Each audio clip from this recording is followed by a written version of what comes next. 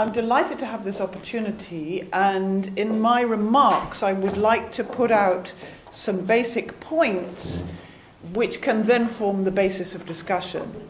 And the title of my presentation is What Help or What Use Western Intervention in the Arab Spring. Now, my remarks are under three headings here. A quick overview of what is the Arab Spring, although I think it's just been said. It's like the Irish summer, but what is it that we're dealing with here? Something about Western engagement. It's not as if an intervention from the West, be it the United States or the European Union or member states or a combination, it's not as if that's new, and I want to explain why. And then conclude with some intervention options and their implications, some of which are already being tried out. I'll illustrate what I want to say with maps. Let's just have those states behind us for now. I shall want to revisit the maps, but I find it useful, change the maps, but I find it useful always to be staring at a map, so I'm not going to be offended if you stop staring at me. There are some region-wide phenomena which define the Arab Spring, and there are some local variations. At the region-wide level, I'd say that we're talking mostly about a demographic phenomenon, the youth bulge, an issue to do with the distribution of resources, which is not just energy resources, but also water scarcity. And you put together the fact that the region is not readily habitable all over. You get concentrations of the population in the major urban centres, and the populations have gravitated, the rural populations have gravitated towards the urban centres. And I think it is true to say that with the marginal exception of Iraq, it seems impossible for any of the countries, the Arab countries, to sustain themselves in terms of local food production. These are the kinds of issues being faced. Another thing that is region-wide in this Arab Spring is aging autocrats or otherwise self-sustaining rulers who have presided over increasingly corrupt systems. Another regional phenomenon, common phenomenon, is the role of information technology and telecommunications technology in spreading the word, inspiring the youth, connecting the people, and getting the message out to the outside world. There is a role there for contemporary technology, but it's not the whole story. And the last thing I want to say about the regional dimension, it is Arab. And the Arabs are extremely proud of this. As soon as the revolution started in Tunisia, and then certainly when it got going in Egypt, there was a sense that it was no longer something to feel ambivalent about to be an Arab. The Arabs too had a voice, and the Arabs too had courage, and they would stand up for their dignity and liberty. And all the Arabs that I know wanted a piece of this inspiring phenomenon. What is local about it, the local configurations of the factors vary from country to country. So in some cases the population is relatively homogeneous. I think you could say that about Tunisia, and you could say it about Egypt. Relatively homogeneous. But you cannot say it about Syria. And one of the complications is it's multi-sectarian. and you have a number of different minorities in the mix, and there are some tensions that cut across society in a way that they don't cut across Egyptian society by comparison. There's a contrast between the way the monarchies are handling unrest, demands for jobs, and largely with money, because most of the monarchies have oil, though if anybody wants to talk about Jordan in particular, we can, versus the republics that talk the language of popular will and elections, but don't actually deliver in terms of the people having a say. The Arab Spring to date has been characterized by some common slogans: liberty, dignity, jobs, and an end to corruption. Why should we care? Coming on to my second topic. Well, those slogans we identify with. We in the West, that is. We identify with the call for liberty, dignity, jobs, and anti-corruption. And so we think we're on the same side as the people coming out in the streets and calling for that.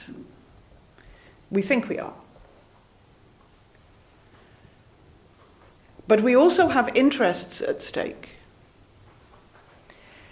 And over the past 15 years, if not 25, the debate in the European Union around the Mediterranean has been very much about how do you get economic growth in North Africa so that the people of North Africa stay put and they don't try to migrate into the Union. Migration into the Union, especially when those migrating are seen to be Arab and Muslim, is perceived as a potential source of social tension. And that those migrating from the southern and eastern shores of the Mediterranean into Europe will retain links to unhappy populations elsewhere. The Islamist opposition movement of Tunisia would be just one example, and actually London played host to the head of that organization, Ghanouchi, and it was a source of great contention between the British government and the Tunisians that the British wouldn't hand him over to the Tunisians. We have interests at stake, especially the United States in strategic terms, in the energy of the region. And of course North Africa is a great source of gas for the European Union, but writ large the whole region is vital in terms of global energy resources. And in the US sense, decreasingly in the British and French sense, but definitely in the US sense, this is an area of strategic military importance with an astonishing amount of US personnel, military hardware, training agreements across the whole region. And to up sticks the Fifth Fleet in the Persian Gulf, the main base of US Central Command in Qatar in the Gulf. There's a lot at stake in this region. So, is it true that we're really on the side of those who are demonstrating for their freedom, democracy, end to corruption, especially if it's going to mean a lot of instability? Now, Western engagement and involvement in the region, of course, dates back to well before the time of Christ. And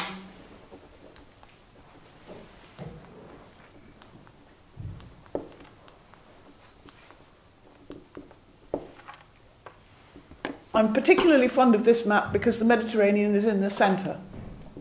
Interaction around the Mediterranean is as old as civilization.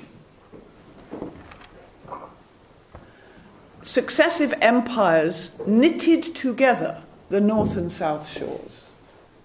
It is a totally new concept to think of Europe as utterly divorced from something called the Middle East, which is full of Arabs and Muslims, or utterly divorced from North Africa because we don't do empires anymore. So my contention is that Europe has been and will never cease to be intimately engaged in the affairs of the southern and eastern shores of the Mediterranean and vice versa. Our futures as well as our pasts are intertwined. And the Arab Spring grew out of the pre-existing context. It didn't come from nowhere. The factors which contributed to its emergence include some in which the West is complicit.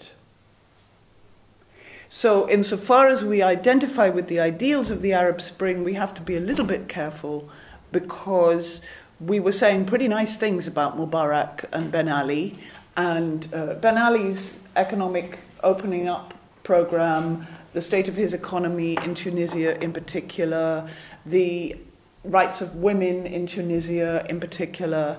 We were talking about Mubarak as the pillar of stability, an ally in the war on terror, a crucial mediator for us in the Arab-Israeli peace process, and then all of a sudden we are encouraging him to exit power. So what exactly are we saying here? Have we completely changed our attitude towards who's a good guy and a bad guy?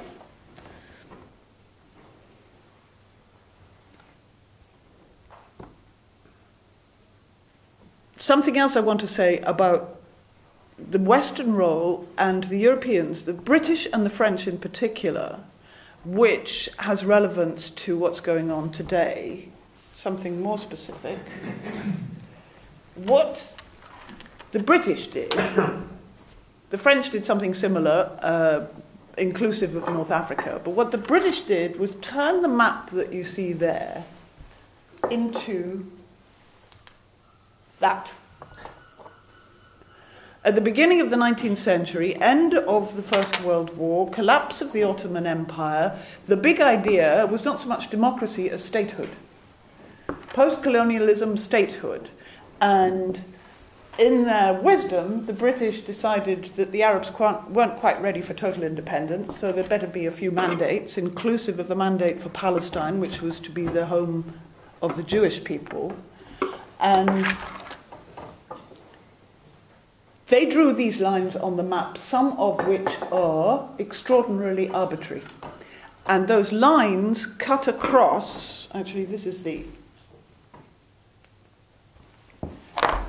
way it was carved up in 1923. Those lines cut across pre-existing social and commercial interactions, linkages, ways of life.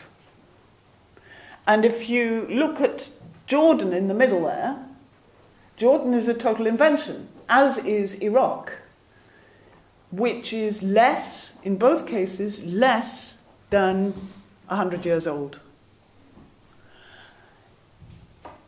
If you take the case of Iraq, where we know, as a result of the intervention of Iraq, we're talking about a majority of the Arab population and a majority of the population overall of Shia Islam as opposed to Sunni Islam. And there is a sizable, up to a quarter, minority, ethnically speaking, who are Kurds as opposed to Arabs. Now, in that mix, the British put together 3 different Ottoman provinces, inclusive of one endowed with oil, and said this will work as a state. Now, I contend that the intervention in 2003 in Iraq was so destabilizing, especially in the opportunity that it gave to Iran to increase its influence, especially in the opportunity that democracy and the rights of the majority gave to Shia Arabs in Iraq, that 2003 has started a process of revisiting those lines and whether they make sense in terms of national identity, belonging, economic viability, and so on. And certainly, since the end of the Cold War, by which time US hegemony had replaced British and French imperial power in the region, certainly by the end of the Cold War, there was a sense of post-imperial proprietorial attitude about what was good for regional democracy, regional governance, and regional security. And as of 9/11, I would contend, regional security trumped democracy and economic development. And cooperation with regimes in the name of combating terrorism has been the story of the last decade, inclusive of the invasion of Iraq. If you consider that the people of the region all grow up very conscious of the role of the West in their history, very suspicious of the British because of their involvement. I don't make a single visit to the region without being told, did you hear about the Balfour Declaration? That's a British invention. And increasingly anti-American. Now, in that context, coming to my concluding set of remarks about what options and what use Western intervention, any Western intervention now in the Arab Spring, in any of the countries involved, will be received within the context that I've just described. And that therefore we have to be a bit careful, because the intervention in Iraq and in 2003 has left a sense of anger, distress, that the Americans and the British didn't know what they were doing and may have caused more harm than good in what they were doing in Iraq.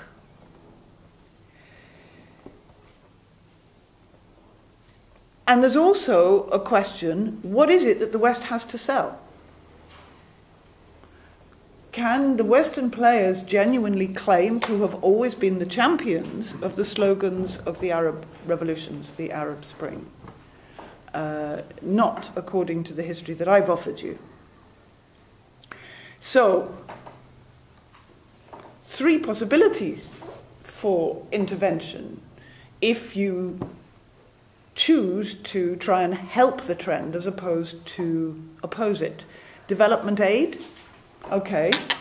To whom? With or without conditionality? What conditions? And where are the funds going to come from?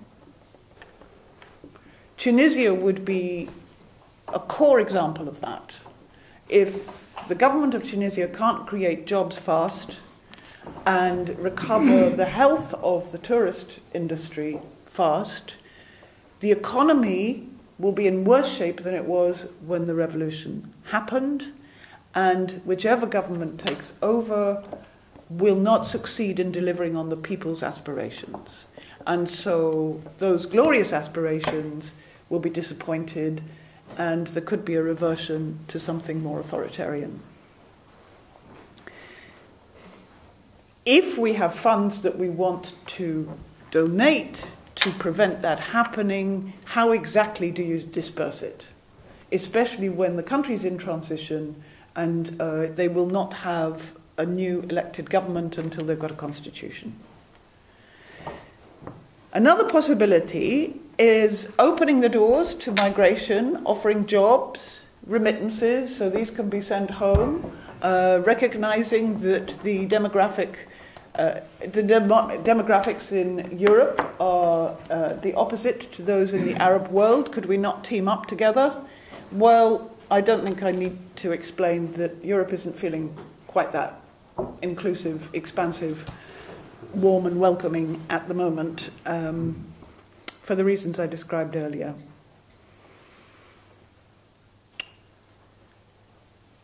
And I think there is a big question mark over how do you help Egypt in that respect, because job creation is a terrifyingly difficult thing for any country, any government to solve in Egypt. And I'm not sure that in the European Union right now, given the current crisis situation, that we are perhaps as confident of our socio-economic and liberal capitalist models as we once were to sell them to somebody else, especially not somewhere like Egypt. And then, of course, there's military intervention. Much was made of the value of the Arab League plea for UN-NATO intervention to save the people of Benghazi. It's worth remembering that the Arab League was more old guard than it was new when that plea was made, and none of them liked Gaddafi. And that they have been singularly off radar since.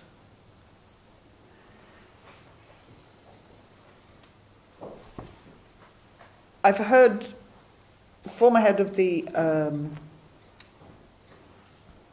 International Criminal Court proceedings vis-a-vis the former Yugoslavia say that, and human rights lawyer par excellence, Louise Arbour, say to contend that in a moment of emergency, as Libyan forces were closing in on Benghazi, to contend that there was no time to think through where intervention might take us is not a responsible position to take.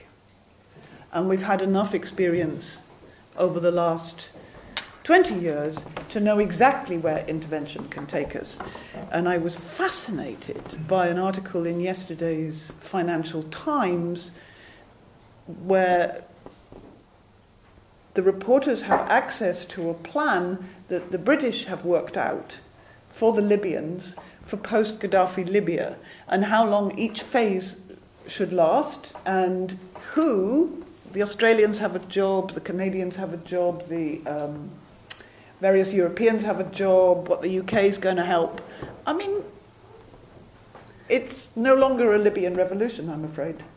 And ownership of the revolution is key. Military intervention is going to involve deaths. So to argue it's in the name of saving lives, you've got to be incredibly careful, I believe, to be able to argue that we'll save more than we'll lose with our intervention, and over how long a time. So lots of caution about military intervention, and it's not even on the cards with Syria and Yemen, in part because it's much clearer in the cases of Syria and Yemen than it was in the case of Libya, that the dividing lines are too fudged, too fuzzy. Where do you insert troops? On whose behalf? And who are the good guys and who are the bad guys? And if the people in the forefront are former prisoners, political prisoners, does that make them automatic Democrats in 3 years' time? And if we commit to some of the characters in the mix, are we going to regret it later? And I conclude with a word about Palestine. Because, of course, this summer is a deadline for Palestine, and a project that the European Union, with varying degrees of skepticism or enthusiasm, has been supporting, which is the creation of a Palestinian state in the West Bank under the kind of leadership that is considered preferable. That is Salam Fayyad, the Prime Minister, and Mahmoud Abbas, the President, and Fatah rather than Hamas. If one effect of the Arab Spring has been to increase ordinary Palestinian pressure on the two factional leaderships to stop their dispute and to reconcile Fatah and Hamas. And pressure coming from the Arab countries has been, we can't actually help you if you don't combine forces. If there's no Palestinian unity, then the Israelis don't have a partner to work with. So you could say that there's been some interesting repercussions with some positive aspects to them in the Palestinian community, but the result of that is the challenge that faces the international community in September. If there is no progress towards Palestinian statehood at the negotiations level, then should the state be recognized nonetheless? And if you do, what does that mean? And if you don't, what does that mean? So my realistic conclusion to what used Western intervention in the Arab revolutions is there's little to be gained, little difference to be made by intervention, and whilst it may seem cold, hard, calculating, or simply indecisive to fence sit, it would be irresponsible to suggest that Western intervention can make the difference between success and failure for the nice guys.